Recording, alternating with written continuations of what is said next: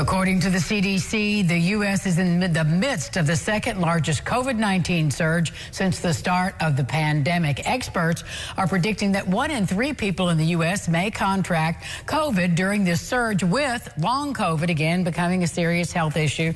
Dr. Philip Levy is here to help us understand where we are and where we're going. Good morning. Good morning to you.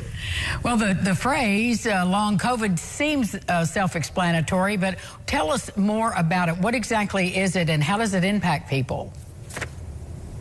Absolutely. So long COVID, long-term COVID, post-acute sequelae of COVID, there's multiple different names out there to describe the syndrome, so to say, but really it's a constellation of symptoms that develop in the weeks to months after someone recovers, or at least seemingly recovers, from their initial COVID infection. So while people may experience cold, cough, runny nose, sore throat, body aches, and fatigue from that acute infection of COVID, that generally goes away after 3 to 5 days. And long COVID is the grouping of symptoms that people may experience, weeks to months later. It could be persistent shortness of breath or cough without sputum production. It can be confusion and disorientation, or so-called brain fog. It can be things like mood disturbances, difficulty sleeping, anxiety. There's over 200 symptoms that people have reported that have been attributed to long COVID, but the bottom line for all of them is that they're symptoms that develop after someone seemingly recovers from the acute infection. And how do you treat those once you've discovered that's really what you're dealing with?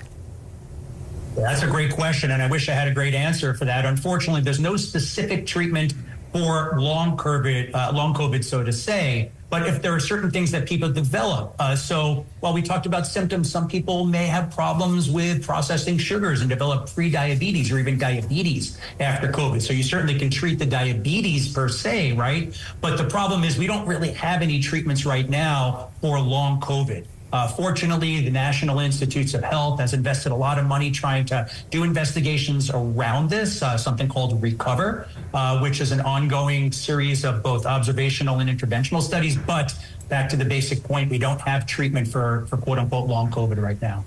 Well, who have you determined really are the most susceptible to long COVID?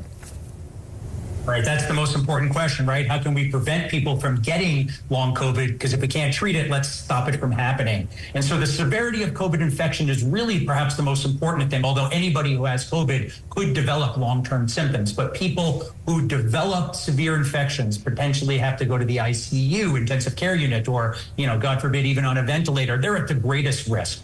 And people who are advanced age, people older than 65, people who have comorbidities such as high blood pressure, diabetes, and heart disease are more likely to develop severe infections. And so, it's really important to have heightened awareness amongst that group and do what we can to prevent them from getting infected. Things like isolating if someone has COVID so others who are more susceptible don't get sick, wearing masks. But perhaps the most important thing we can do is vaccinate. We know vaccination decreases the likelihood of developing long COVID, and it also decreases the likelihood of having severe COVID. Those two things together are really important. And as the COVID virus continues to evolve and mutate, the vaccines continue to evolve. And even if you've been vaccinated previously, getting an updated vaccine is really important to help prevent long-term COVID.